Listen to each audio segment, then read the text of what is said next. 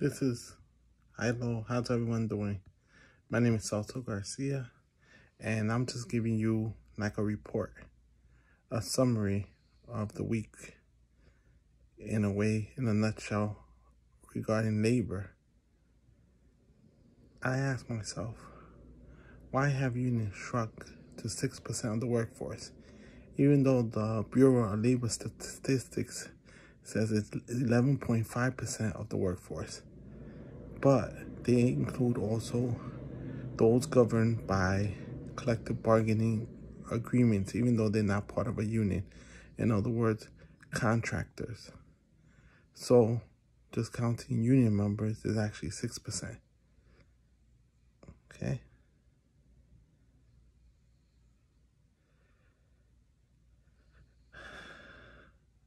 It's sad to see that Starbucks workers, Amazon workers have not been able to unionize. They've been stopped at every moment. The companies are spending as much money as possible to just stop the unions from coming into the workplace. And Starbucks, they fired thousands of employees and stopped any unionization efforts across the country. And another issue was the assassination of the Ecuadorian candidate for president. He was writing for about 11 years, doing investigative journalism, doing lives, pointing out of the fraud, corruption in the government, and he was running for president, and he had a high chance of winning, and he was set up and assassinated in a crowded place in a country that's not known for violence. This just shows us the corruption that's in the world. Trump is part of this corruption. People say that he's a savior. He's not a savior. He's part of the swamp of corruption, fraud, and destruction of the everyday person, of the working person. If we see Trump University that he founded, the students were taken for a ride, and it was never really an official university. We need the untouchables, men that cannot be corrupted. They were able to bring down Al Capone, but with a lot of difficulty. And the only thing they could prove was tax evasion, a tax charge, because he had lawyers, accountants, people that helped him swindle and hide his money. We need this in every union, not just CWU, Transport Workers Union, or Transport Workers Union 100, AFL-CIO. We need this in every union. Like the United Auto Workers got new leadership that are asking for 40% raises, just like the executives got. They want 40% raise over 4 years because that's what executives have received. Remember, the United Auto Workers was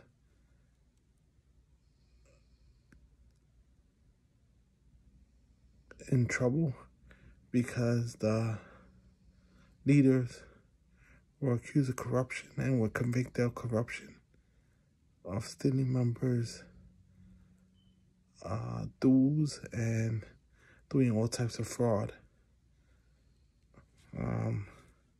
And now new leadership has come in, and they did a show with Bernie Sanders live. And hopefully this leadership will stick to their guns and be able to fight for the workers. The United Auto Workers made major concessions in the last contract because the company was claiming bankruptcy. But now they reported huge profits and gains that they were purposely hiding from the members. I love the fact that Teamsters was able to win a new contract. However, the part I don't agree with is that part-time workers should be paid less. Are they not working the same job? Are they not doing the same thing?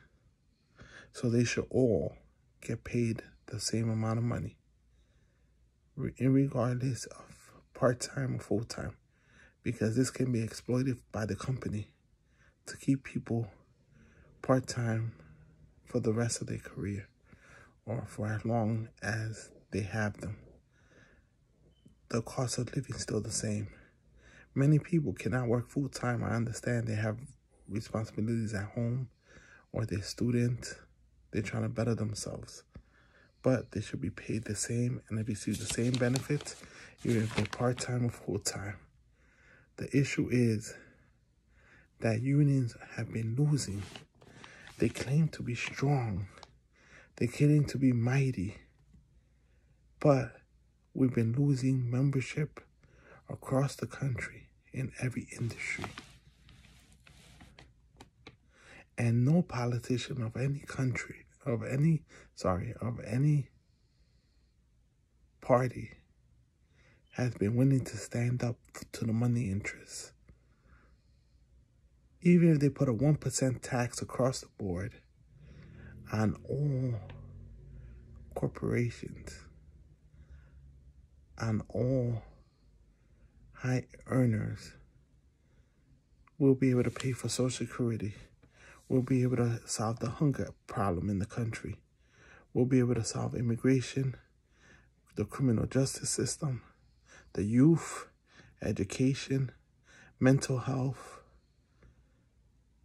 And no politician can say that they have solved or are willing to take on the special interests or the money interests.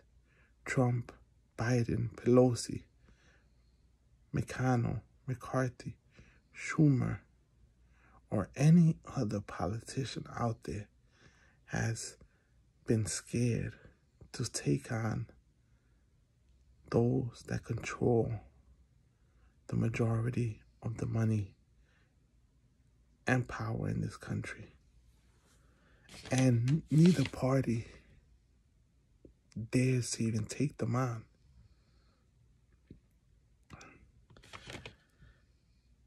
The unions in Europe, they haven't lost their ability to strike. And they've been using their ability to strike to make sure that whenever necessary, they walk off the job. And my question is, why no one has challenged the New York State Taylor law at all? They've talked about it, challenging it. But why no one has taken it to court, appealed it, or tried to fight it, a genuine fight against this law? This law is in violation of the Constitution, the New York State Constitution, and the U.S. Constitution. Remember what George Washington said about kings. He did not want to be a king. And he refused to serve more than 2 terms. And he set a lot of precedent for all presidents to follow, including Donald Trump, that you shouldn't be in love with power, but be in love with serving the people.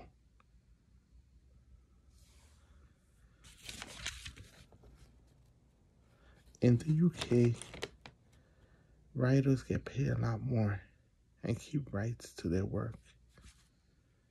And I support the LA workers that have walked off the job and had a strike for 1 day.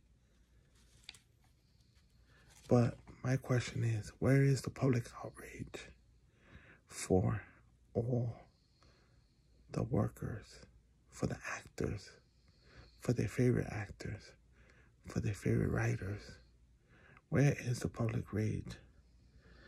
If we all call, email, and write letters to the studio to show them how outraged we are because they don't want to share less than 1% of their profit with the authors, writers, and actors, that's not right. And another thing is that I think that elections should be held digitally. And I support anyone that fights for digital elections that could be audited and there could be accountability. I'm always for democracy and all the beautiful things about it, such as accountability, checks and balances, due process, and being able to verify the decisions that are made.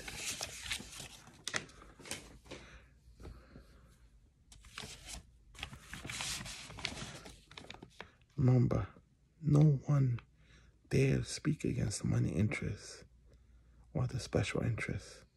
The press walks around the issues and are owned by those same interests.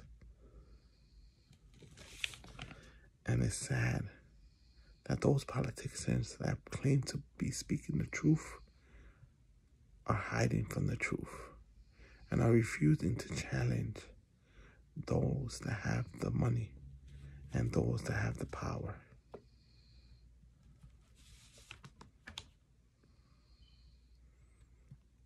If they could bring actors like Porter or Ice Cube, try to bankrupt them, therefore they could win, what would they do to us that are not famous? With this 1% tax, we'll be able to pay for housing, homelessness, Social Security, healthcare, transportation, education, tackle climate change, deal with the immigration situation, and allow us to fix the immigration system that's broken, that's trampling on people. Actually make it a system that's equitable and equal. And also we could have clean air and water for our children's future and for our present and for our lives. They have not been able to help rein in those in power.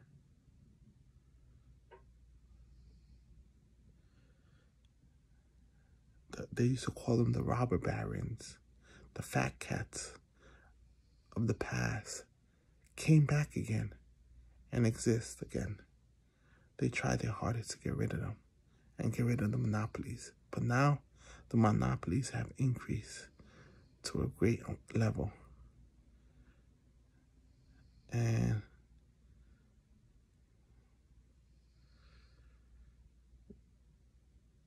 we need an endless supply of labor. And unfortunately, that labor is exploited. Non-union rights, non-union work is being used across the country to pay people less and take away people's rights, including child labor. These are things that we're going backwards on instead of going forward on. Clarence Thomas, the Supreme Court Justice, had 38 luxury vacations paid for by those with money. And they refused to testify in court. Not in court, I mean in Congress, explaining and being held accountable for the violations of morals and refusing to adopt an ethics code that every other federal employee has to abide by.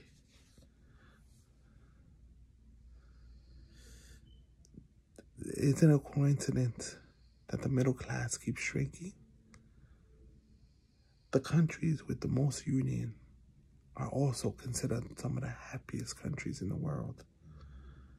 They're the Nordic countries.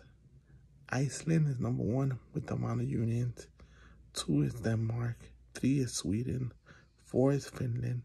And 5 is Norway. We need to increase the amount of unions we have in this country, but also we need to increase the efficiency, the accountability, the democracy within our unions, and point out the weaknesses within them. Remember, this is not a sprint. This is a marathon. This is a marathon for our rights. This is our marathon to make sure we let the unions know that the workers need to be protected and that they need to be stronger. And what they consider to be strong is not strong enough. We need to expand unions across the country and also make sure that they're running efficiently and accountable to the members, to the workers. Run by the workers just like they were made for the workers. And I tell people this new contract that the MTA signed with TWU100 is a test of what they can get away with. That this job has forever changed. All these people are retiring and they're not coming back. And the new members are coming in hungrier and fighting for their survival and not understanding that this is a union shop. And we need to fight, not with each other, but fight for our rights. Make this a safer job and make sure that all our members are protected. Not just those that are in the club or those that are connected, but every member is protected. That we all receive workers' comp whenever we get injured, not because they shouldn't investigate. I'm saying we fought for those rights and they're turning them back and giving them back. We should be stronger, not weaker. We should be more united, not more splintered. We shouldn't attack each other. We should work together to make this a stronger union. I'm not anti-union. I'm pro-union. But I think that we need to do something and move away just from the democratic politics, but create a movement, a workers' movement, that the workers' interests are put first, not the corporation, not the companies, not the individuals that are getting rich off of our labor, but with our labor and our love and compassion for each other, we should make this world a better place. Have a good day. And I have you all in my mind and in my thoughts. And I hope you also have me in your thoughts and in your prayers. Have a good day.